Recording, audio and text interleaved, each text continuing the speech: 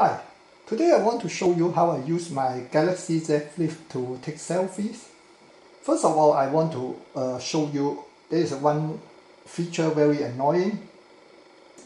For the first time when I took my first selfie, I realized that the image is mirrored, and it's annoying if you are wearing a t-shirt with a text and the text is reversed.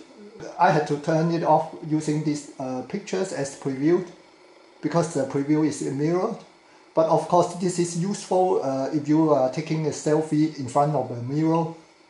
The mirror image mirrored again, then it's back to normal. I guess most of you already know the feature using the cover display to take selfie. Simply double click on the power button. Then you can see there's a display image. You can take a photo by pressing the volume button. And if you want to avoid shaking, you can show your palm and there is to start a timer. Then you don't need to press the button. Of course, you can take a selfie with the traditional way using two hands or one hand.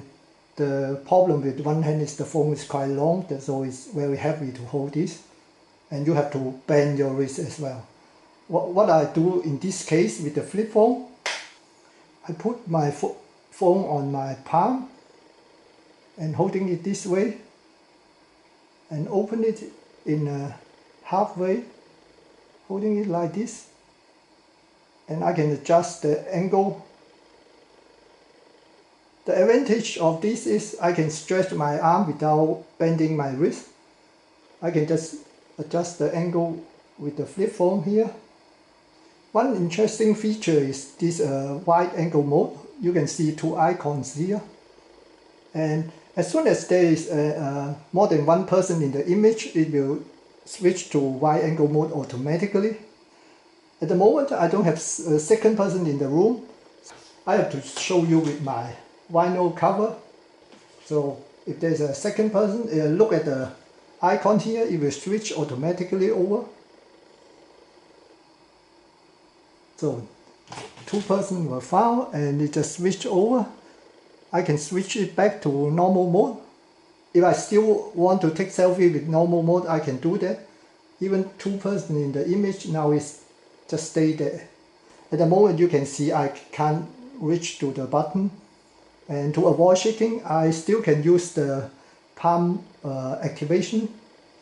I just put my palm here. Then it will take a picture. So that's convenient.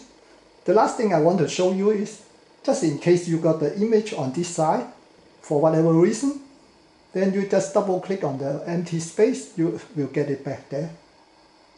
Okay, that's all about how I take selfie with the Galaxy Z Flip phone. I hope you enjoyed the video. If you like it, please give me a thumb up. Thank you for watching. Bye.